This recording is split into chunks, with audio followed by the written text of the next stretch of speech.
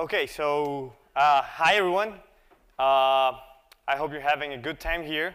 I know this can be a hard time of the day, and the only thing between you and lunch, and there's been 2 days of talks. Last night was fun. We had an amazing time at Ruby karaoke. So I'll try to make this entertaining for you. So this is actually my first time at RubyConf. It's also my first time in New Orleans. And I have really enjoyed my time here, but as Aaron, I think, just pointed out, so far the conference team seems to have been about death. That's a bit sad. I really don't think Ruby's dead, but just so we are all clear, let's check the internet, because that's where you check when you want to find the source of truth for something. So let's see it. Okay. Yeah, Ruby's not dead yet. Thanks for building the website, Jason. Yeah, we're safe. Woo! Okay, so now that we got that out of the way, we can continue. So let me introduce myself. My name is Sebastian. I work at a company called Cookpad. I like it when people tweet at me during my talks, so that's my Twitter handle. I came all the way from Colombia. And if Narcos is everything you know about Colombia,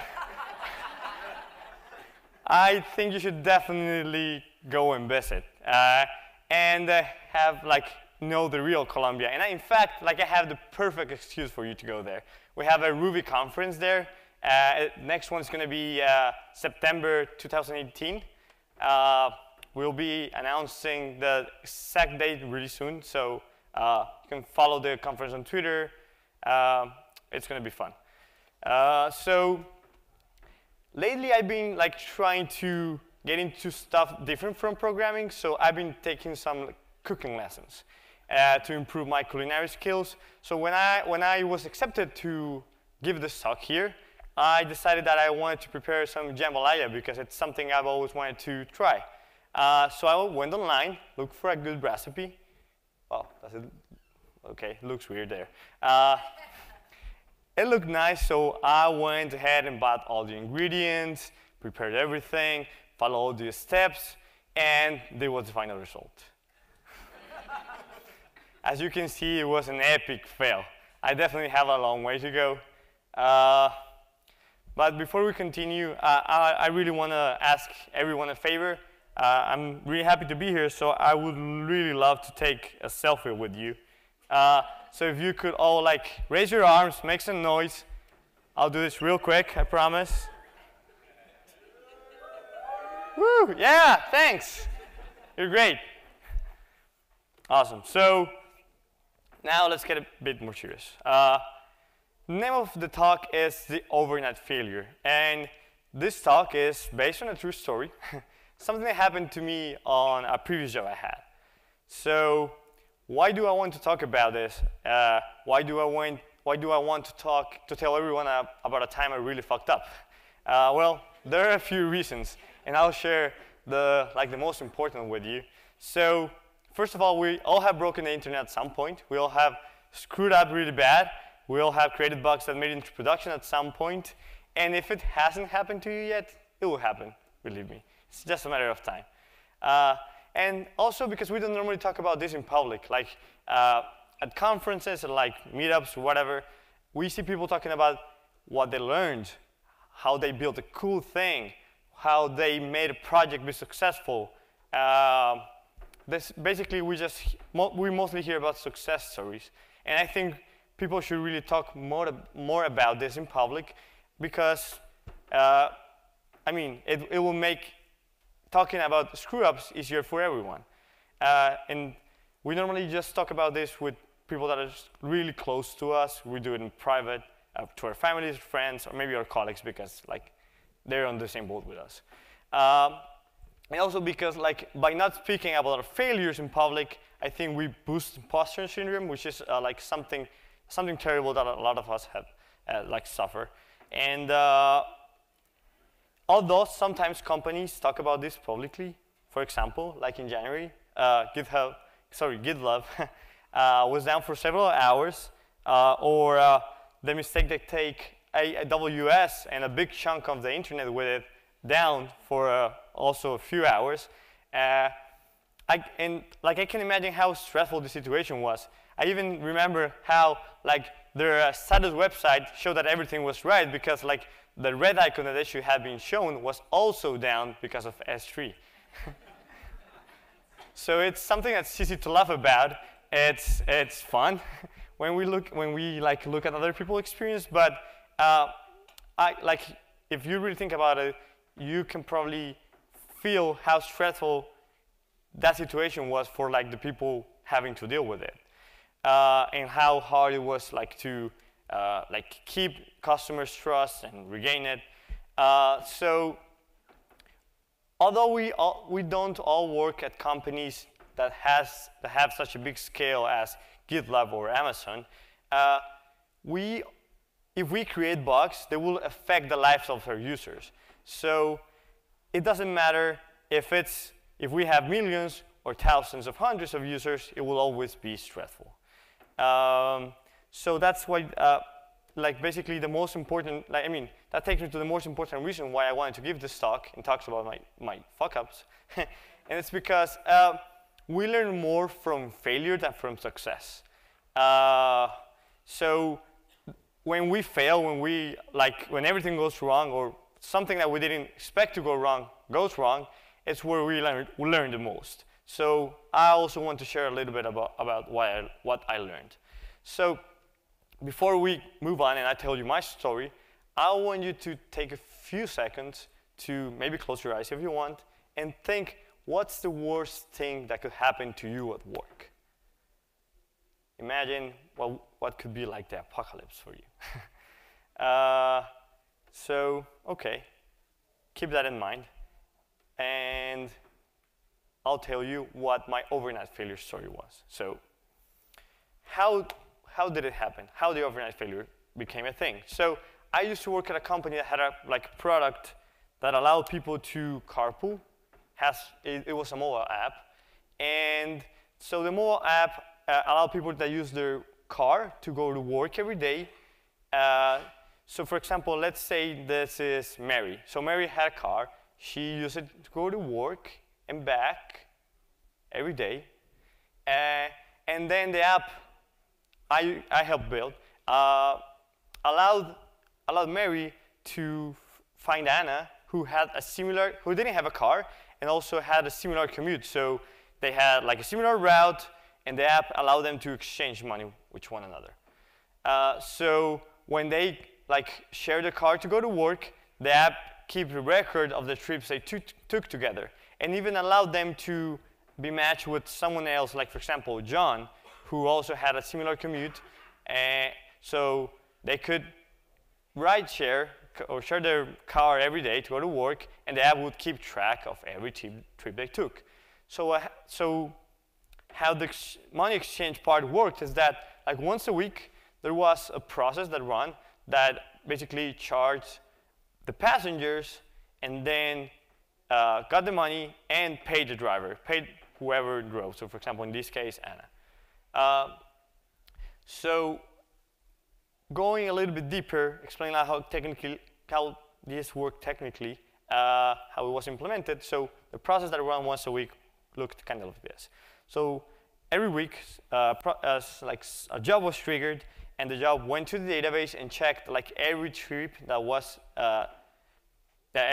users took during the previous week, and then for each driver-passenger combination, it put a job on a queue. We could call it like that. So then it created a lot of jobs for each week, and each one of these jobs contained, as I mentioned, a passenger-driver combination, and the total for the trips that the passenger should pay the driver. So after that, what happened is that each job was processed, and the passenger was charged using a payment gateway, and then the driver was paid. And what's there on the circle was basically managed by the payment gateway. It wasn't managed by our system. The payment gateway took care of all of that.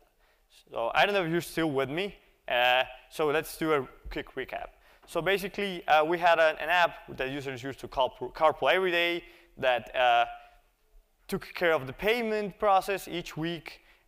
Passengers were charged and drivers were paid for your trips. So now that you kind of understand how it worked, I'm going to tell you exactly what happened. So it was any given Sunday. It was 6 a.m. where the process was triggered, and it started as usual. The process run started marked the start of the day that I like to call Black Saturday. And it has nothing to do with like big discounts and stuff, like a shopping spree, a really fun day. It has to do with a really, really stressful day. So I'll tell you what happened next. So then, let's say you have a user that went really early to the store to buy like some extra bread for her breakfast, for her family. And then when she tried to pay, her card was declined. And she was like, "Well, this is weird.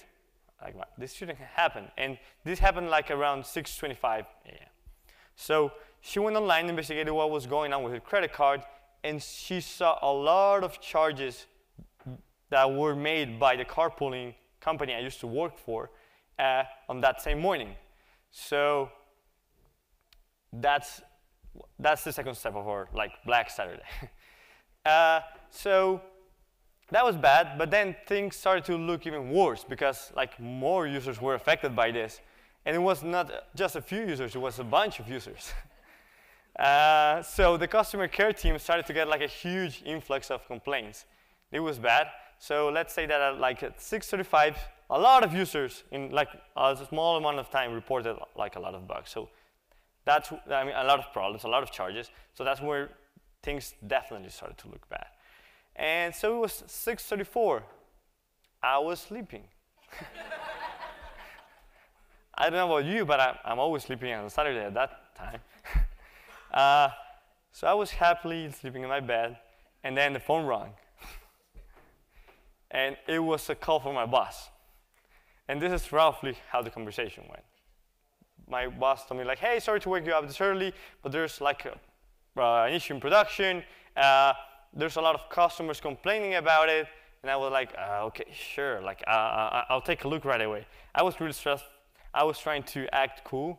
So I thought we had ended the call, and I was like, "Fuck! Fuck!" And then my boss said, like, "Hey, I'm still on the line."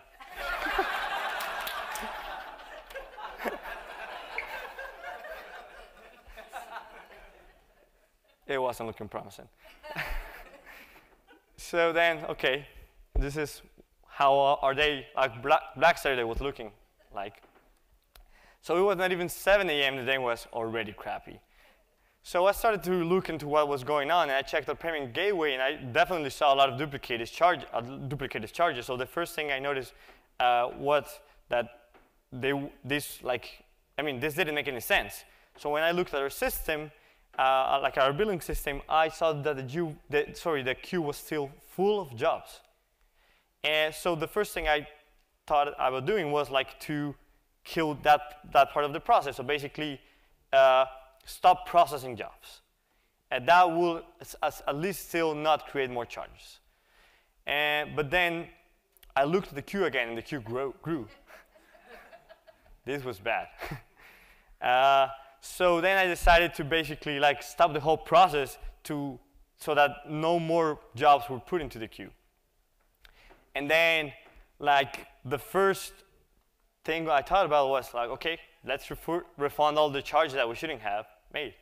And this sounded like a really good idea at the moment, but you'll see that later maybe it wasn't. So then another thing I noticed is that like a lot of the charges we had already made created like a lot of transfers to the drivers, and those were still also happening.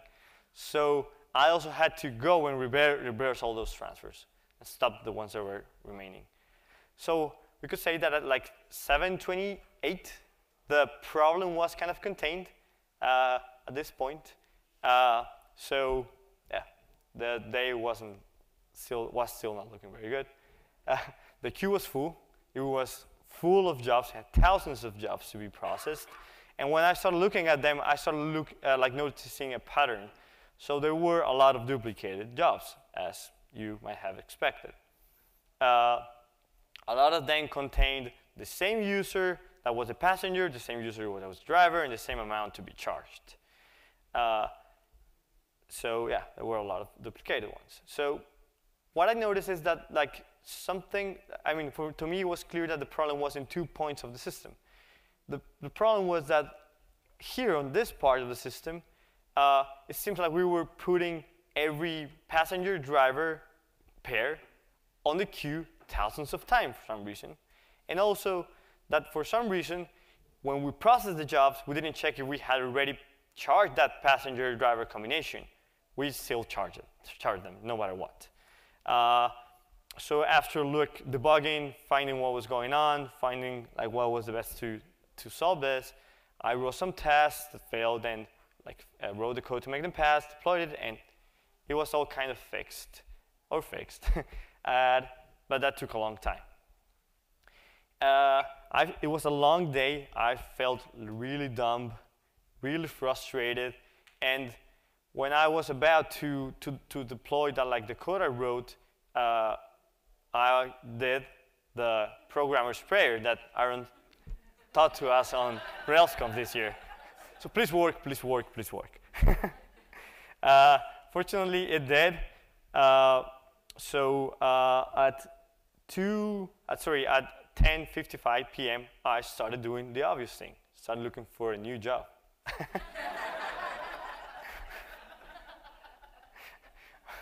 Well, that was not true, but it was really frustrating. This is how I felt.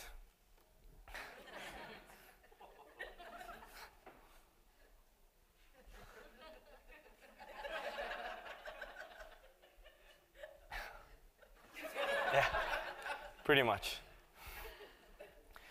OK, so this is what had happened. So there were thousands of users affected by the bug. All users were charged a different amount. The worst case being one that was charged over $5,000. And when we should have only charged the user 50. Some users were charged up to 500 times. The worst part was that we maxed out a lot of credit cards and also emptied a lot of savings accounts. So as I had mentioned, I created a refund for every extra charge we did, and the problem was that refunds take a long time, and people didn't have any money on their bank's account. So I'll tell you in a few minutes how we dealt with that. Something I was really glad about that is that we were still not on Ruby 3, because if so many jobs were processed in such a little amount of time, I couldn't imagine what would happen if we were using that. The problem would have been much, much terrible. So as I was mentioning, refunds take up to 5 business days. So this was unacceptable for a lot of our users. So what we had to do is reach out to all of them and offer them an expedited way to reimburse them, an expedited option. Some of them were just sending them checks or I don't know, via PayPal. We did whatever we could and then figured out what to do with the refund. But this was really stressful. I spent I remember that at least the next week just grabbing information about how bad we have fucked up. Yeah, it was really bad. So why did I want to tell you all of this? Why is this important? I want to go back to the why. So embarrassing things will happen. It will eventually happen to all of us, as I mentioned before. And you might think that tests might save you from this, but they won't. We had tests. That code review might save you from this, but it won't. We had code review. That maybe having a QA team will save you from this, but it won't. We had that as well. Software is built by humans. And as Olivier mentioned on his talk, I think on Wednesday, we're all humans. We make mistakes. So bad things will happen eventually. And we need to make admitting mistakes easy for everyone. It's really important to create a culture where admitting mistakes is fine, and you don't feel like you have to blame others or to make excuses up for a mistake you made. And we need to be trust that we won't be judged. Because the safer people feel about admitting their mistakes, the more they will learn about them, and the more their colleagues will learn about them, the more we as a community will learn about it. So when you're dealing with this sort of situation, like my first recommendation is that you make sure before doing anything that you really understand what happened. It's really easy to jump to quick conclusions and do like whatever you think is the easiest fix or the most quick fix for something, and sometimes we end up making the problem worse, as it happened with the refunds. It was a pain, a headache basically, to deal with the people that we sent money in like a different type of form, and then we had already like done a refund for. It was crazy. It was we had to go into like a lot of trouble and talk to the payment gateway a lot. By the way, like I don't know how the payment gateway allowed us to do this. Like they should have noticed that we were doing something weird. But anyway, my second recommendation would be move really slow. So don't rush.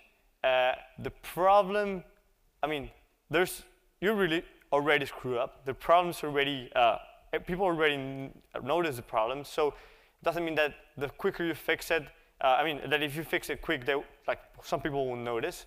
That's not the case.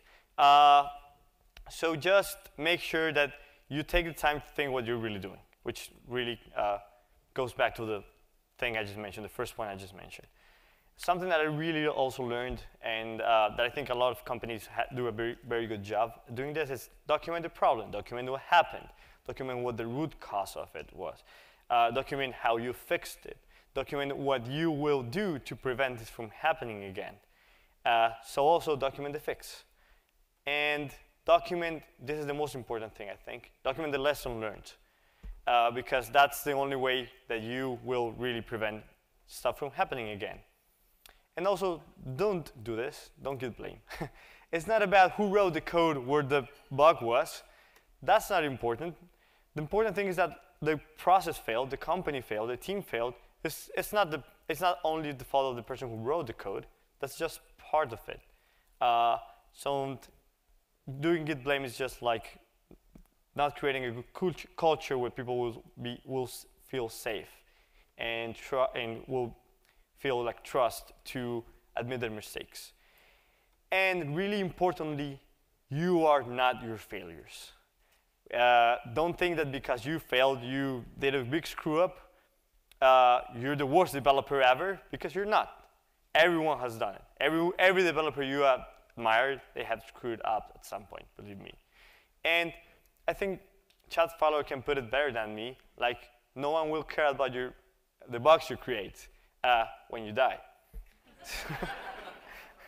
So keep in mind that it's so temporary. So as bad as you might feel at the moment that you're dealing with a really bad situation, it will pass.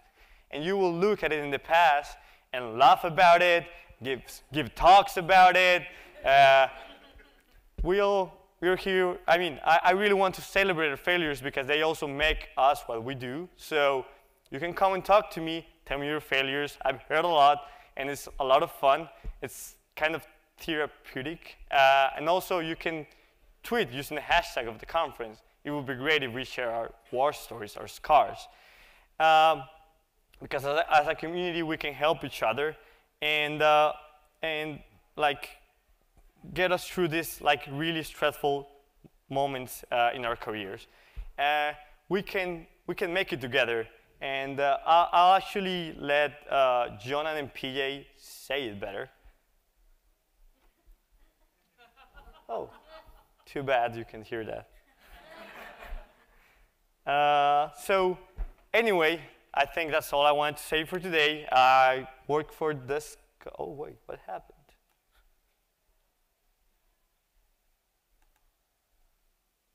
Okay, we're back. Okay, I work for this company called Cookpad. Go and check it out if you like cooking and or sharing your recipes. We're hiring as everyone else. So if you want to work at a company that works, where you can build like an application that's used by millions of people around the world, come talk to me. And thanks a lot.